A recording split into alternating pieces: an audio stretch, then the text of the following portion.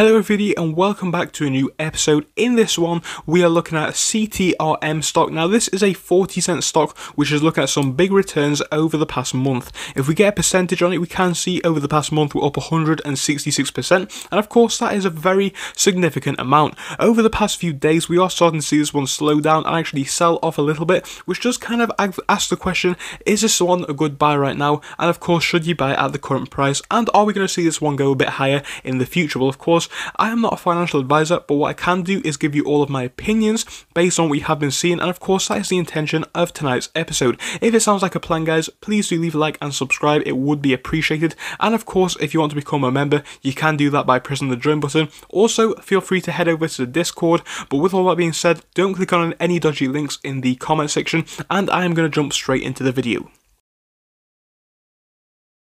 So we are going to start this one off by looking at what the company does. So Castor Maritime is a company which basically works in the ocean segment and of course the transportation of bulk cargoes worldwide.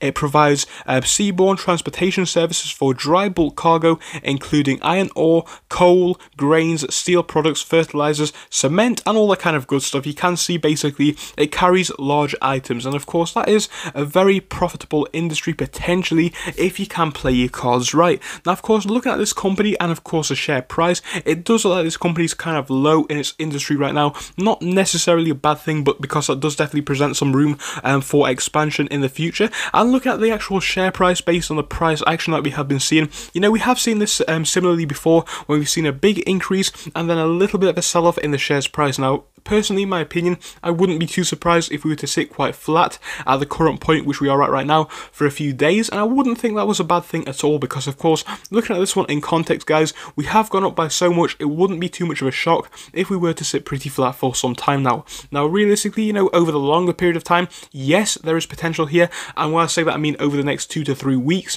I think we can definitely see some big growth on this one, as it could definitely hit past the 60-cent range in my personal opinion. Now, of course, looking at this company, obviously not a bad industry that they are in. It's probably going to be more of a long-term grower, even though we are up quite significantly right now. It definitely does have some potential to make it past a $1 to $3 range, definitely potentially in the future. And there is a message from our Discord, so of course, feel free to join that one. But yeah, basically, guys, what I'm saying with this stock is, you know, we are going to be seeing some potential for this one long-term. But when it comes to the company short-term, yes, we are seeing some more potential for some big growth, hopefully in the future.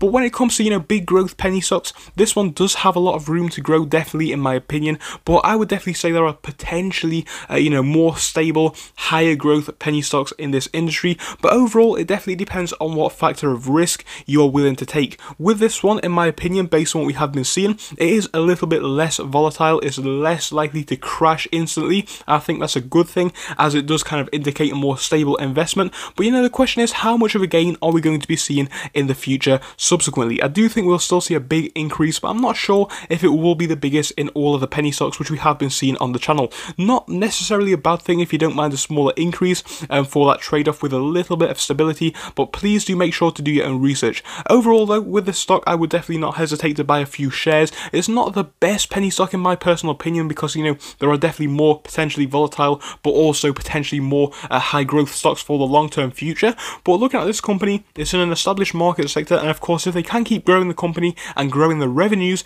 we are seeing some big potential for this one long term either way. So I hope you enjoyed the video, guys. If you did, please do leave a like and subscribe, and I'll see you in the next one. Goodbye until then.